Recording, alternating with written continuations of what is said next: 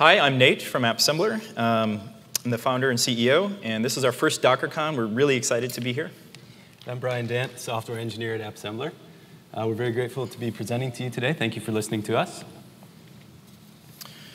All right, so just a few words about Appsembler so you know a little bit about our company. We offer OpenEdX as a service. So what is OpenEdX, you may ask?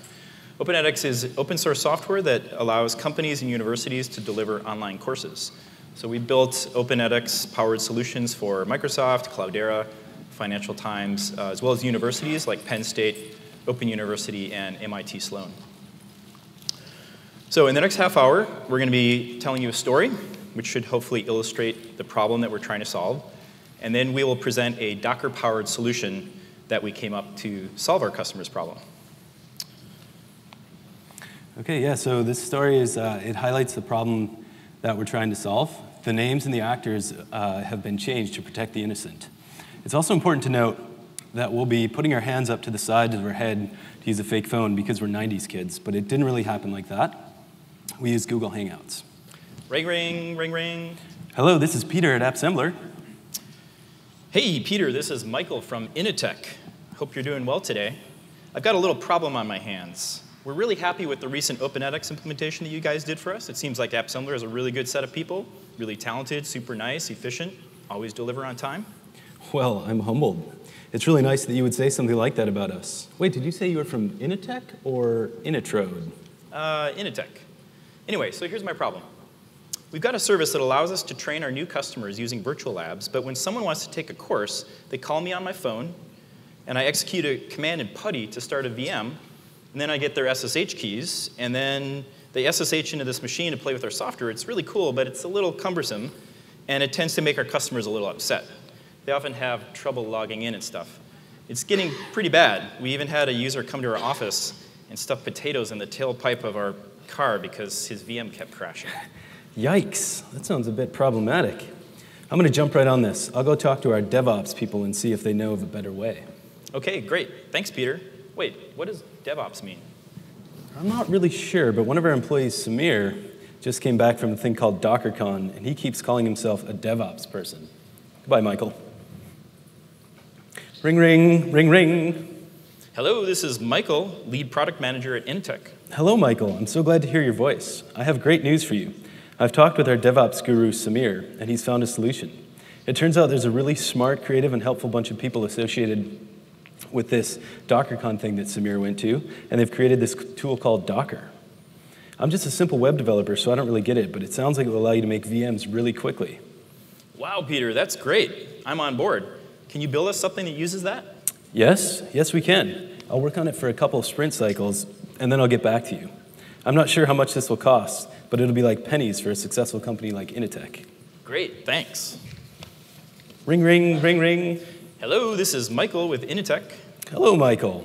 I've got some great news for you. We've completed the first version of the Virtual Labs product. We're calling it Wharf, and it's using the technology I told you about, Docker. There's a web interface that lets you create these things called containers, and you... Well, Peter, that's great to hear, but I kind of like calling these things virtual machines. But I guess containers is OK. Oh, did you say you were calling it WIF?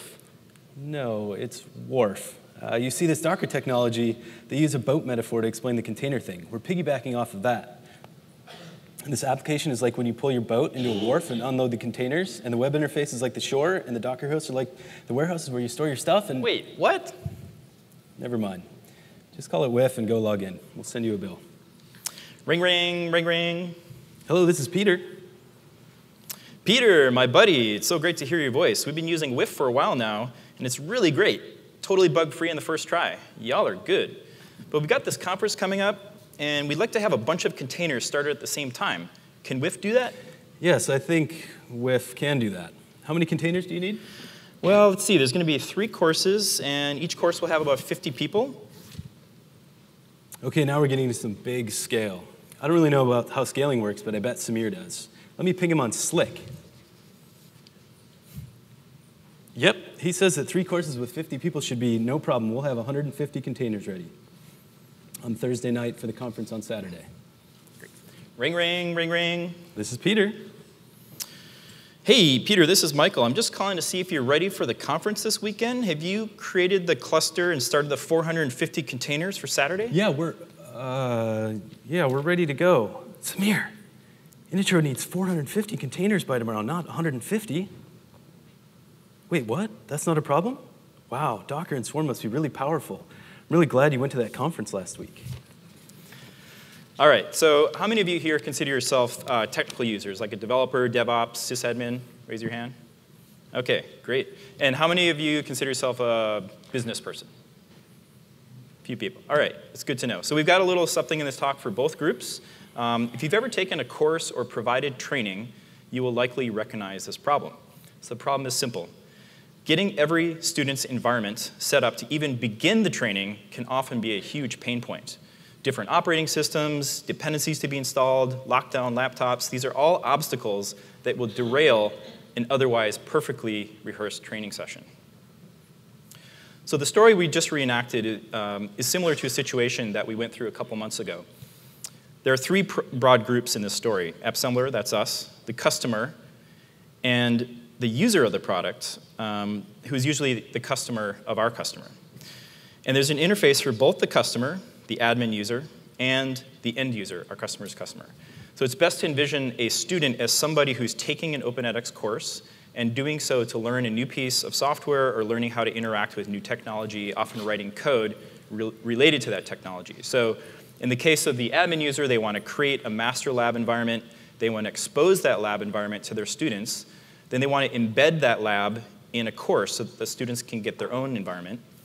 And then for the student, they want to be able to launch that lab environment from a course, dispose that environment when they're done with it, and then optionally resume that lab environment. So let's talk about the requirements and constraints around the system in order to frame this problem from a technical perspective. In order to make the labs effective, we identified the following constraints. So the system needs to be configurable. We have many small labs with different variations, and they should be created easily. So a given course might have 4 labs, each of which should show a different state of the software, allowing the student to interact with it. So for example, when a customer is creating a course, they might have 4 lessons for one Open edX course. Lesson 1 gives them some skeleton code as a starting point. Then lesson 2 allows them to start a container that contains a particular bug. The user can then fix the bug, answer a question in the Open edX course, and then move on to the next step. Lessons 3 and 4 can follow the same rhythm, but maybe now we're asking the student to add a front end to the backend API, or deploying the code in a production scenario. So we need to be able to snapshot the house at different stages of development and let the student easily pop in at any different stage. So as mentioned, the end user, the one who we're most trying to please, and the one who has the least familiarity with the system is a student. And our system must not introduce any friction into this process. So the student might be taking a free course or one mandated by their employer, and they don't really have the patience to download or install anything or sign up for another service. So friction at this point can cause the loss of a customer. It's critical that the lab software doesn't add any friction. The student shouldn't need to know anything about Docker. They're not required to make a new account or know in any way that they're interacting with the second system. And when our customer first came to us, they were using a third-party VM service that required the student to register and validate their email address, and this just caused way too much friction. So as you can see, it's important that these containers are disposable, so our customer isn't paying for resources that they're not using. And as students make their way through the courses, they can create several containers, and our application needs to be able to clean those containers up easily when the students are done with them. I want to reiterate that we're not making a production environment here. We're not making images that are intended to persist beyond the length of the course. These are containers that will be played with, reconfigured, broken, fixed, and ultimately thrown away. Another requirement is the system needs to be auditable. So these are 3 examples of reports that our customers have told us they want. They want to know how many students are using a container at a given time. They want to see how many containers were used during the last month, and which department should be billed for specific containers. And as you can imagine, the customer can come up with any number of additional reports about usage and cost. Our customer's application can use a lot of memory, which means that we have constraints around how many containers of their software we can run on a given machine. So if we get a relatively small spike in users, say 50, we have to start thinking about adding machines to handle the influx of new containers. So scalability becomes really important when we have unpredictable usage. Sometimes we have the luxury of our customer telling us that they're going to invite hundreds of people to spin up lab environments, but more likely they're just going to do it without telling us, and then we'll have to make sure that the system continues to work under heavy load. This is also really important. The containers that the students create need to be exactly the same, ensuring that they're all learning on the same platform and maybe being tested on the same things. And this is where the power of Docker's cross-platform identical setup comes in. So for example, many laptops create the problem of many environments. Or in some companies, these laptops are locked down and employees can't even install new software on them. Docker allows us to give each student the exact same environment running in the cloud, no matter what kind of laptop or operating system they're using. Okay, so let's talk about the solution that we came up to satisfy these business requirements. So Appsembler serves both the business user, the course author or the curator of these lab environments, and the student, in this case, the customer of our customer. And we provide an interface for both users. So admin user and student. And I want to highlight these two elements on the page because this is the heart of the solution. On the left, you can see the admin user is creating the lab, the master lab, we call it. And on the right, you can see the student creating their own instance from that master lab. So to illustrate this more clearly, I'm going to show a short video that demonstrates how the admin user creates the lab environment, embeds it in the courseware for the student to access. Okay, go back. I need to go back one and hit play. Okay. All right. So we're going to create a student lab from a Jupyter Notebook image. So we already have the base notebook loaded here. We just say create container, and we give it a name. We're going to call this Twitter IPython notebook. So we're now creating a container that we can prepare for student usage. That just takes about a second to load. OK, so we just created that container. And it's now running. And to connect to it, we just click on that URL. And you can see when it first starts up, the notebook is empty. There's nothing in there. So let's add a new notebook. So we just upload. I have one all ready to go here. This is the mining Twitter IPython notebook. So open that.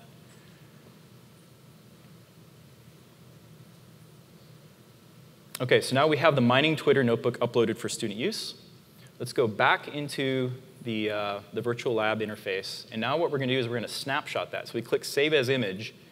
And what that does is it creates an image with that IPython notebook already ready to go, preloaded. And let's call this the student Twitter notebook. Hit Save. And you can see it's saving it. OK, so the last step here is to make a project that can be launched from the OpenEdX course. So we just click on New Project. And this is where we can specify how many days we want this lab environment to run. It could be 24 hours. It could be a week. It could be a month, however long we want it to run. We'll just say 4 days. OK, so now we've created that project and gave it a name. It's called Student Twitter Notebook. And now we're going to jump over to our courseware management, our learning management system. And here we're going to add a container launcher, and we're going to paste in the name of our project, Student Twitter Notebook. We can give it a friendly name. And this is what it's going to look like to the student. They're just going to see one button, and they click that button, and immediately the student lab environment launches, and they have a URL that's a unique URL for that student. They can click on that link, and boom, there they've got the mining Twitter IPython notebook all ready to go.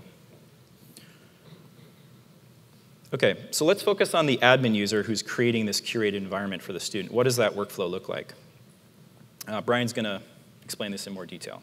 OK, so the steps in the video that we saw go like this. So in step number 1, the admin user finds an image displayed in the dashboard. Step number 2, they make a request to create a container from that image, then modify the container to the desired state. In step number 3, the user snapshots the container back to an image. In step number 4, they do final meta configuration on the image, adding the proper URLs, a username and password if applicable, and opening up the proper ports. Finally, they take the JavaScript widget and add it to the Open edX course. OK, so let's take a closer look at the student experience. But this time, instead of a Jupyter notebook, the student is going to launch an instance of Cloud9, which is a complete web-based IDE. OK, so again, we have the button that says Launch Cloud9 Twitter example site. They just click on that. And now we have a URL, but we also have a username and password to log into that environment. So we click on that link, and we're now launching a complete web-based IDE in the browser that already has all the code examples are preloaded for the student. And here they can change the Python code. They can save it. They get a command prompt where they can execute scripts and start processes. They can also, from the file menu, they can download this entire project to their local computer if they want and save it for offline use. I want to remind you that this is a personalized sandbox. It's completely isolated from all the other student sandboxes. They have their own Linux container that they can do whatever they want in it. And if they shut this down and they come back, it will remember where they left off. In fact, it'll even remember where the cursor was in the editing window. OK, so that widget displays the button for the student who's taking the course. And when the student clicks this button, a request is made to the web API to create the new container. And Brian's going to now talk through another diagram which shows the details behind what's happening behind the scenes. Okay, we're going to use this diagram to try to segue into the technical components of the application. So step number one, the user has clicked on the button in Open edX. The request is made to the Django server, which is shown in step 2. Step 3, 4, and 5, the Django app sends a request to Swarm, which then creates the container. In step 6, the Django app returns a response to the student in the Open edX LMS. In step 7, a request is made back to the primary server. A tool called Apache picks up the request, and in step 8, routes the request to the IP and port of the running container, finally returning an HTTP response from the web application running in that container. So the components of our stack, which I'll go through now, are a front-end web application, which is Django and React.js, and of course Docker, Docker Swarm, Consul, and Docker Registry. The first component is the front-end web app. So as a side note, we've been working on this for about 18 months with one developer on the project for that time. So if you're interested in doing something similar, that might give you a sense for how much work it might be. So as I mentioned, we use Django as a web API, using the Django REST framework to manage the endpoints and the Django ORM to manage the database persistence. This application handles requests both from the admin dashboard and the student requests that come from the widget that we talked about a few slides ago. We rely on DockerPy to do a lot of the heavy lifting for us, and we use React.js primarily because we like it and people on the team knew it well. So there's nothing special about it that makes it particularly good for this situation. Overall, there's nothing super complex about this web application. The big challenge is keeping our Postgres database synced with the Docker API. If you're considering making something like this, I suspect syncing will be your primary challenge. We've got several Docker hosts, and all of the containers and images on those hosts need to be properly represented in our database. Our original process for syncing was that we had a cron job that hit the Docker API, pulled out all of the images and containers, and then checked their status in the database, adding, modifying, and deleting database records as appropriate.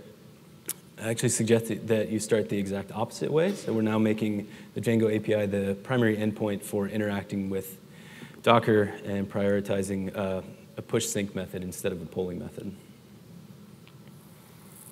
Now we're going to move on to talk about Docker and why it's specifically useful for our situation. So we're using these containers like VMs. They're sandboxes, one-off containers that students modify, and then we destroy them. So far, we found that Docker fits our requirements very well.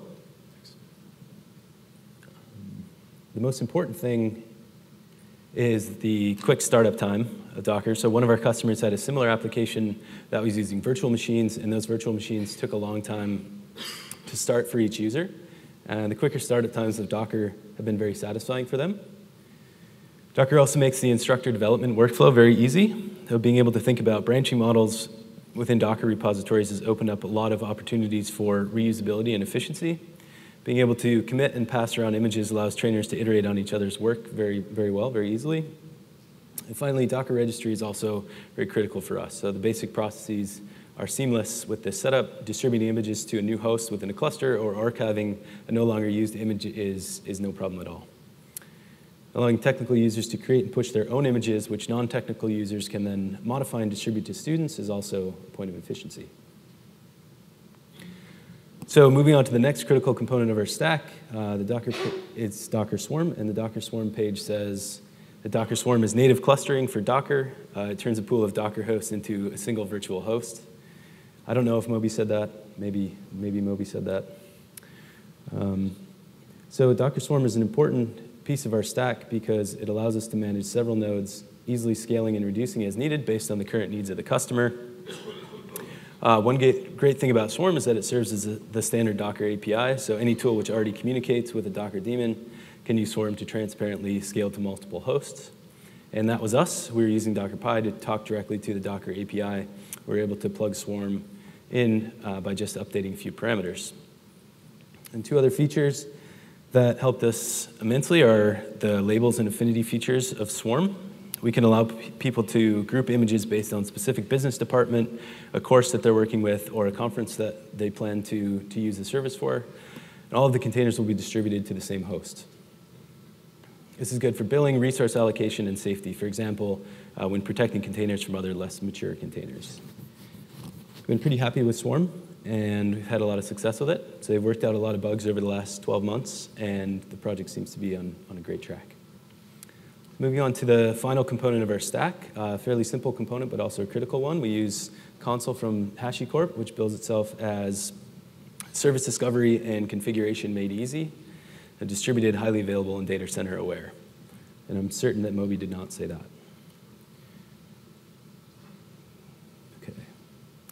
So we use Consul for Swarm node discovery to replace the built-in but non-production Swarm discovery service.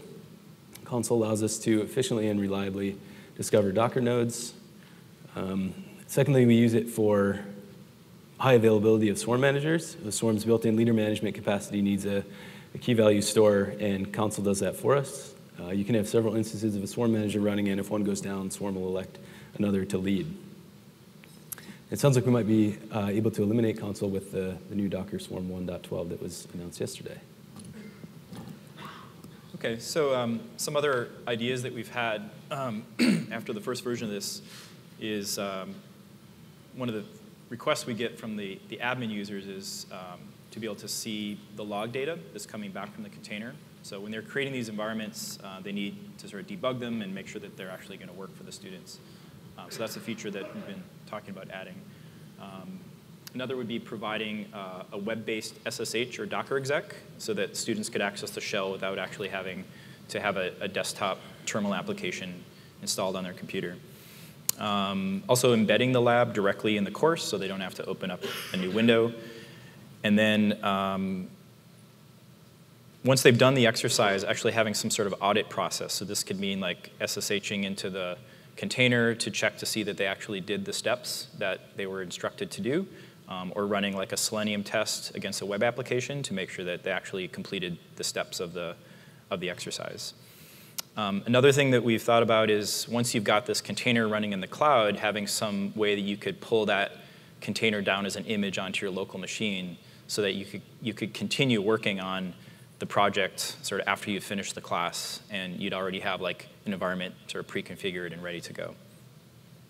So those are some of our ideas. We'd love to hear from you, the audience, if you have ideas that you'd like to see. And I think with that, we'll just open it up for questions. We'd love to chat with you. You can tweet us. You can email us. This bit.ly link down in the lower left will take you to a blog post with more information about the project. And I think we've got about 15, 20 minutes for questions. So if you want to be able to, say, have custom software for them to use, like maybe you don't want to just use Python, you want to install pandas for them as well, how would you handle that? yeah, so this platform is software agnostic. So really anything that you can run on Linux, you can run using this. we've created these base images from images that we found on Docker Hub. So like if there's a pandas image on Docker Hub, we can pull it in, and you can use that as a base image. Does that answer your question? Do they have to understand Docker then in order to use this as an instructor? No, the instructors don't have, the question is, do the instructors need to know anything about Docker? The answer is no. That's why we created this web dashboard, so that the instructors don't have to actually know anything about Docker. They can just launch a new container from a base image, connect to that container, curate it, snapshot it, and then use it in their course. Mm-hmm. So they never actually have to have Docker running on their computer. They can do everything through the web dashboard. Yeah, they'll need to configure the ports that need to be open within that specific container. So that's the level of technical capacity that they need. So if there's a developer around that can say open, port 8080 or whatever needs to be open, then they can just put that port in and open it up. So in the admin panel, where the user can go in there and deploy their image, customize it, and then recreate it. Do you want me to just repeat it? Okay. Yeah, so from the admin panel, they have the ability to create the image, customize it, and then re-snapshot it. When they re-snapshot that, does that just sit on the Swarm nodes, or do you actually push that back to some sort of registry or Docker Hub? Right now, it just sits on the Swarm nodes right now, and we're sort of half implemented with fully automating the process to push to Docker registry. So we do some stuff automatically with the Docker registry right now, but we don't do that yet. Mm-hmm. Thank you. Any more questions? Yes.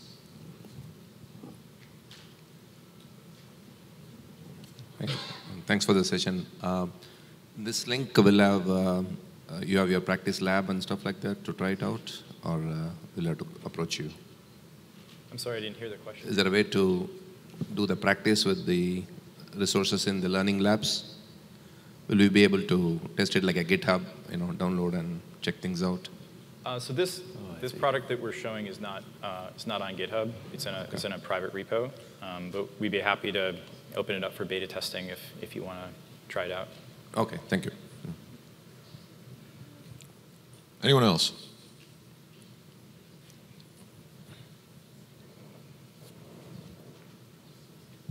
Hi.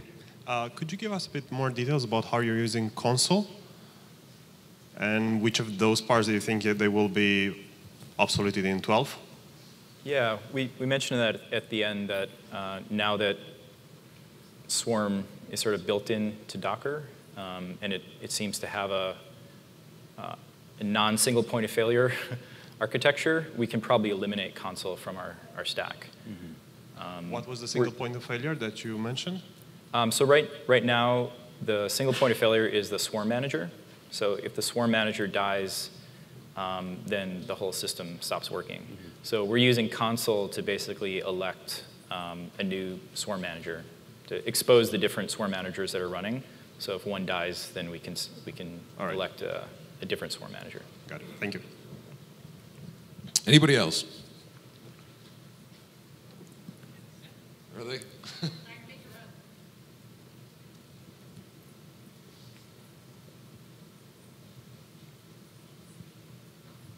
So how do you handle isolation and security so that I'm running a tutorial about hacking and exploiting Docker, and then somebody else on your same swarm, it sounds like everyone's on the same swarm, how do you prevent people from, say, sabotaging someone's Python 101 workshop? Mm-hmm. Do you want to answer that, Brian, or should I take it? Go ahead.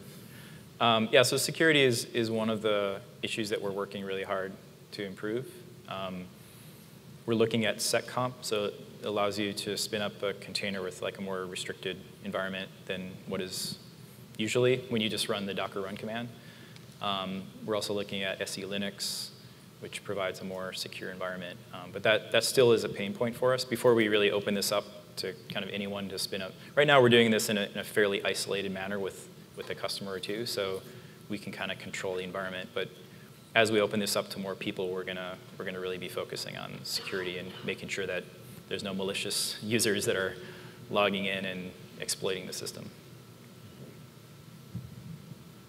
Are there any more questions? Going. Gone. Okay, let's get another round of applause for Nate and Brian, please.